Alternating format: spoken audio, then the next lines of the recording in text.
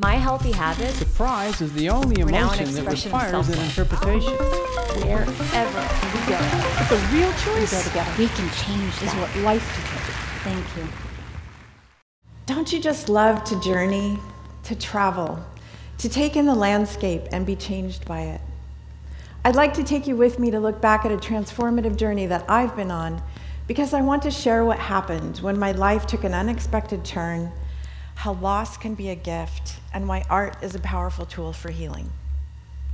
6 years ago, I stood on a similar stage at TEDx Concordia U Portland, and I talked about using creativity to untangle the stories, beliefs, and behaviors that prevent us from enjoying movement in our lives. I created this piece, Untangled, for the stage that day. Untangled went on to hang at the Portland International Airport for 6 months, and then to TED Active in Whistler, Canada, where I was the artist in resident. Inspired by these experiences, I worked with a team to create the International TEDx Artist in Residence program, designed to give artists an opportunity to share their work and stories. It's an honor to present today as both program creator and TEDxSalem's artist in resident. Working with TED changed my art practice. I began using large-scale work to create opportunities for connection and explore art as a gateway for engagement. And then something life-changing happened.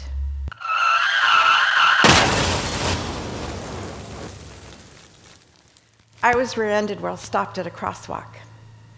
Both cars were totaled and towed away. I went to the emergency room with soft tissue damage along the right side of my body. I was told I would feel better in a couple days, even though I reported feeling disoriented and not myself. As the weeks and months passed, it became clear that I was not getting better. In fact, I was getting progressively worse because I kept trying to carry on life as I had before the accident. Within 6 months, I was experiencing terrible short-term memory loss. I had trouble with dates, agreements, and conversations. I was irritable, prone to bursts of anger, and suffered from severe migraines. I couldn't stand light. I had trouble with the noise of daily life and had a terrible time with talking to people, the same person in the same room. I could only talk to one person in the room at the same time. Eventually, I had to wear dark blue lenses to tolerate looking at a computer screen or going outdoors. I couldn't read, watch TV, listen to music, do a puzzle, sit in a coffee shop or a movie theater, and I certainly couldn't create any large-scale art. And if that wasn't enough, I was devastated to discover that I could not think conceptually or paint abstractly anymore. Have you ever felt totally disoriented by the loss of your ability to think?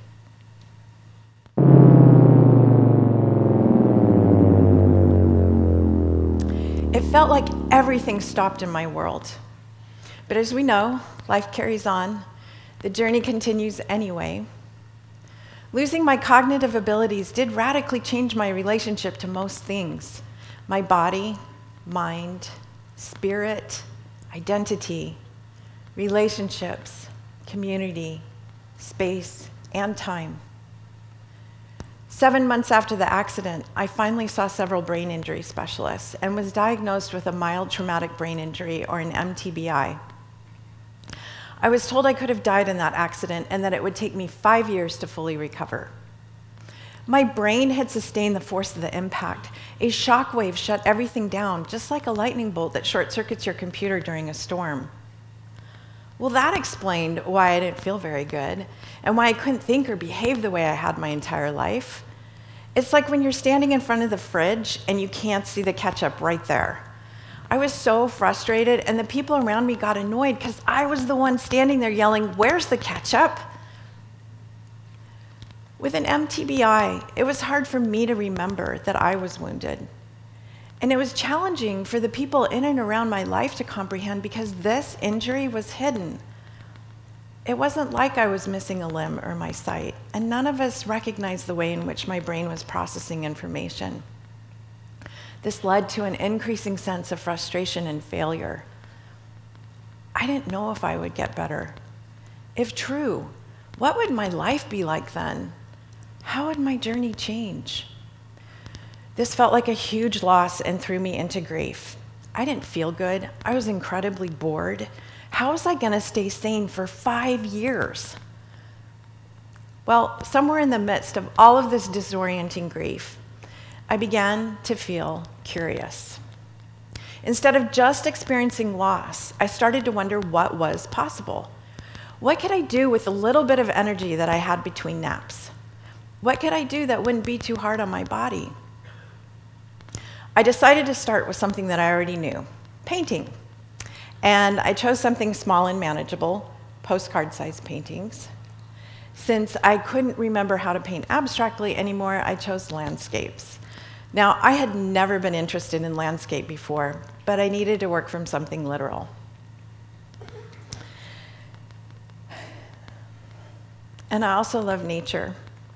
So I decided I would paint photographs of Scotland that I found on Instagram and made some wonderful friends in the process. At first, I could only paint for about 10 minutes at a time.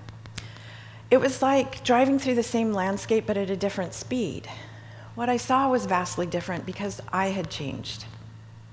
My eyes would tire easily, and I had trouble seeing the photograph colors and details. I was exhausted after each painting session, but I noticed that each time I painted, the pressure in my head and the severity of the migraines lessened. I had stumbled upon a new way in which to manage my physical pain. The executive functioning in my brain took a back seat, and I could just relax. My first paintings were fairly simple. I wasn't great at landscape or watercolor, but I kept going. After about 100 days, my skills and the amount of time I could spend painting improved. And I noticed the more I painted, the more detail I could see, and eventually I was painting at this level.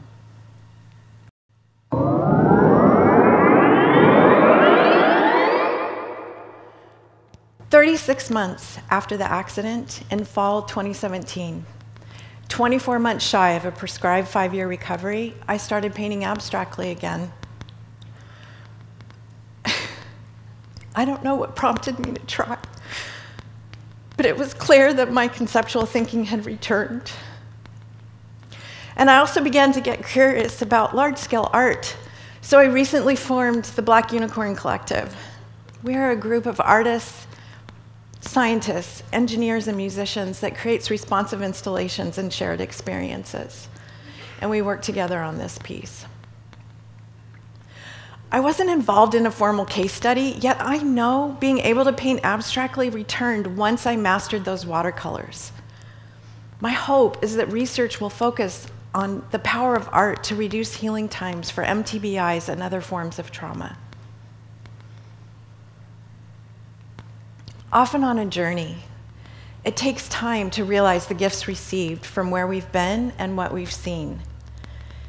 Isn't it true the greatest challenges present gifts of wisdom? For example, the experience of a brain injury has turned out to be an incredible blessing for me. I found a profound respect for myself and my ability to remain curious in the face of uncertainty. I didn't know I had this strength in the beginning, and oddly enough, I have the courage to take more risks in the end. I was also given the gift of consciously participating in my own healing. I could choose where to place my attention and rebuild those pathways. And I'll tell you a little secret. I think I have a better brain today than I did before the accident. I also found a deeper regard for the healing power of art. My ability to generate conceptual ideas and work and think abstractly now transformed during this process of healing.